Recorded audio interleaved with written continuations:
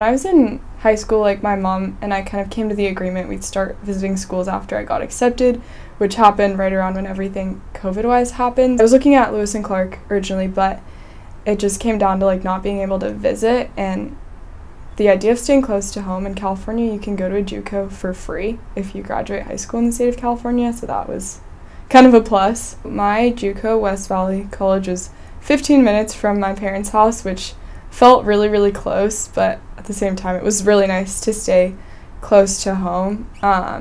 The transition for like academics and tennis, I think as much as I didn't want to, I kind of needed that like in-between step. Like, I don't know, it's really nice to go to a school and have that environment where I'm so close to my professors and coaches and everything, so I definitely wanted to look for something similar when I was looking at Lewis and Clark. It was amazing. I had a really good coach and really good teammates. I think it was just a lot of learning tennis-wise. Like, I got to play against some amazing players, and because JUCO tennis is a really mixed bag. Sometimes you play someone amazing, and sometimes you play someone and you're like, okay, I definitely don't have to try a lot to win this match.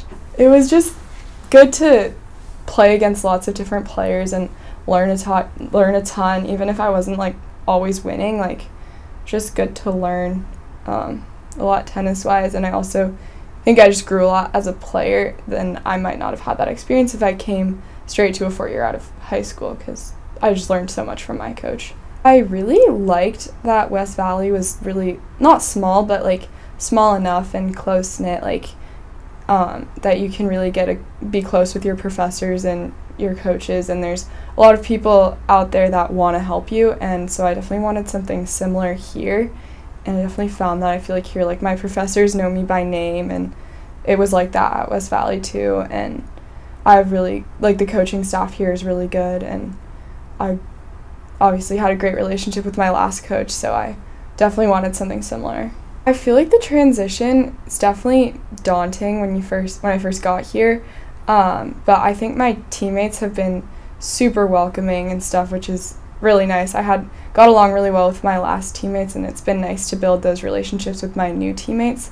And I also am really appreciative of my professors, because I was upfront with them in the beginning that I just came from a different school and just came from like different expectations in class and stuff, so it might take me a little longer to get used to the Lewis and Clark way of going through classes. And my professors last semester were super nice about like just helping me understand what goes into getting good grades here and stuff. JUCO tennis is very all over the place, especially outside of California, but here it's like everybody is solid. Like, there's nobody that you're like, she does not know how to play tennis. Everyone here is good, and so it's definitely really, really fun. I enjoy the competition, but yeah, it's been great to like see that like next level of competition, but it's all just still learning. I feel like I'm learning every day when I go play a match. I'm majoring in bio and minoring in environmental studies,